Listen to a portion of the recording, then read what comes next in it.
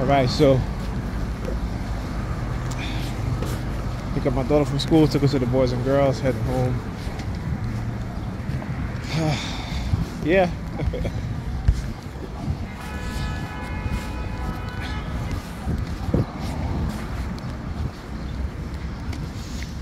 All right, so I want you guys to look and you'll see further up, you'll see the red theme. But I want you to see how it's no longer synchronized, right? Okay, so you see? Red, red, red across the street, another one, red, another red pants, a red person again crossing on the other side. All right, so you have a sea of dark colors, and then you have red, a bright color red, or even a muted color red mixed in. But it's no longer synchronized, right? So, and I talk about recognizing the synchronization and the patterns. That's what I'm talking about. So right now, like I said, it's not synced. All right, so it is the execution of time and space, your surrounding, your environment, right? And being able to use it in such a way. Again, it's not, like I said, whenever we start to show, they start to show themselves so frequently around me. Just to let you know. So I uploaded my video, and I knew that they wasn't going to engage in such.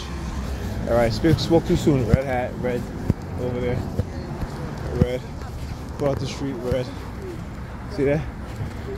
All right. Okay, up there.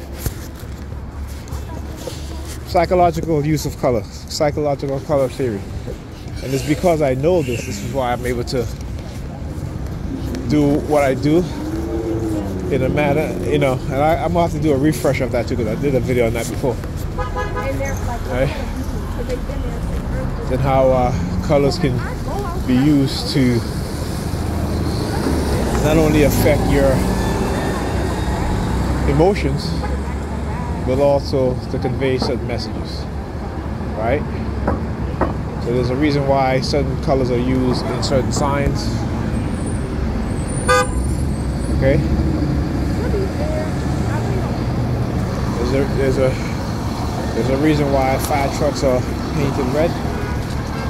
You know, there's a reason why stop signs are painted red. There's a reason why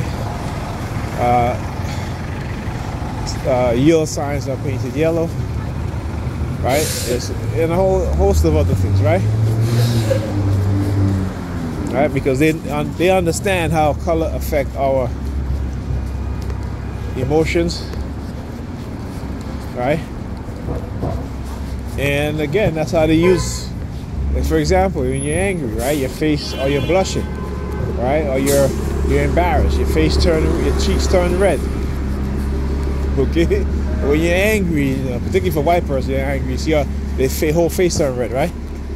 But as black people, we have a red undertone, so you know, you can't really see that much. When the darker you are, you're not gonna be able to see it. But that's what I'm talking about. So sometimes they use the color red to try to invoke anger, right?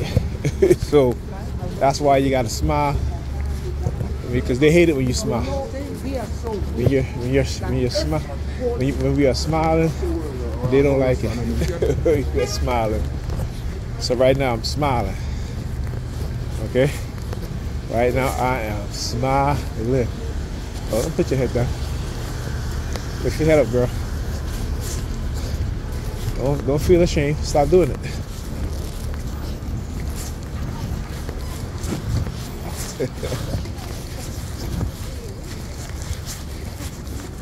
Yeah.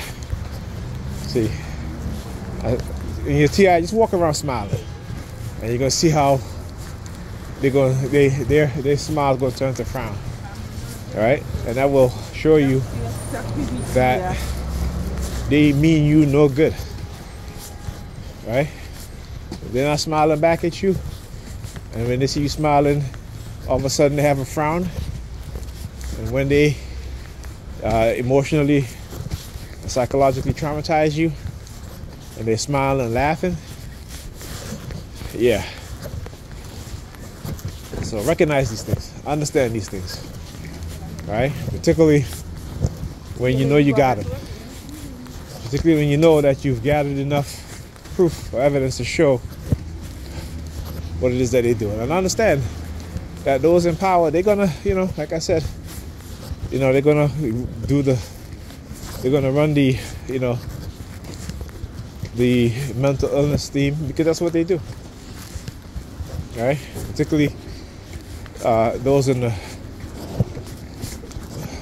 the predator department across America, so-called police department, right? Ample evidence that they use psychiatric industry and psychological labeling to try and discredit whistleblowers.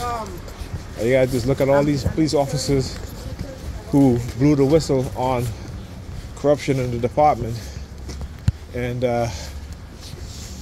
you'll see.